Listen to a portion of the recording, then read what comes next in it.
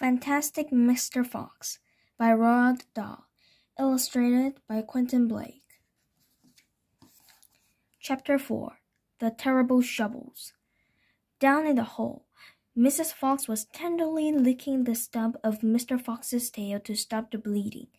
It was the finest tail for miles around, she said between licks. It hurts, said Mr. Fox. I know it does, sweetheart, but it'll soon get better. And it will soon grow again, Dad, said one of the small foxes. It will never grow again, said Mr. Fox. I shall be tailless for the rest of my life. He looked very glum. There was no food for the foxes that night, and soon the children dozed off. Then Mrs. Fox dozed off. But Mr. Fox couldn't sleep because of the pain in the stump of his tail. Well, he thought, I suppose I'm lucky to be alive at all. And now they've found our hole. We're going to get to move out as soon as possible. We'll never get any peace if we... What was that? He turned his head sharply and listened. The noise he heard now was the most frightening noise a fox can ever hear. The scraping of shovels digging into the soil. Wake up, he shouted. They're digging us out. Mrs. Fox was wide awake in 1 second. She sat up, quivering all over. Are you sure that's it? She whispered. I'm positive. Listen.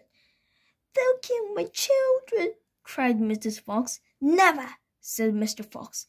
But darling, they will, sobbed Mrs. Fox. You know they will. Scrunch, scrunch, scrunch went the shovels above their heads. Small stones and bits of earth began falling from the roof of the tunnel. How will they kill us, Mommy?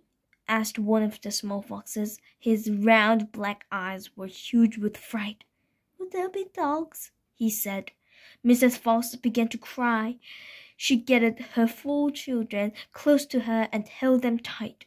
Suddenly there was an especially loud crunch above their heads, and the sharp end of a shovel came right through the ceiling.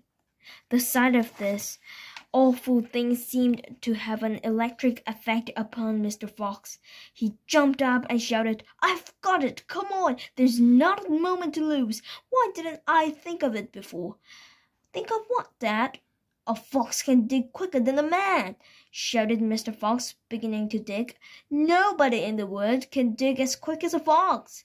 The soil began to fly out furiously behind Mr. Fox as he started to dig for dear life with his front feet. Mrs. Fox ran forward to help him. So did the 4 children. Go downwards, ordered Mr. Fox. We've got to go deep as we possibly can. The tunnel began to grow longer and longer. It sloped steeply downward. Deeper and deeper below the surface of the ground it went. The mother and the father and all 4 of the children were digging together. Their front legs were moving so fast you couldn't see them. And gradually the scrunching and scraping of the shovels became fainter and fainter. After about an hour, Mr. Fox stopped digging. Hold it, he said. They all stopped. They turned and looked back up at the long tunnel they had just dug. All was quiet. Phew, said Mr. Fox. I think we've done it. They'll never get as deep as this. Well done, everyone. They all sat down, panting for breath. And Mrs. Fox said to her children, I should like you to know that if it wasn't for your father, we should all be dead by now. Your father is a fantastic fox.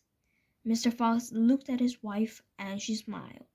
He loved her more than ever when she said things like that. Okay, so that's the end of today's story. Did you like my story? Then push the thumbs up sign or the subscribe button, please. Bye. Thank you for listening.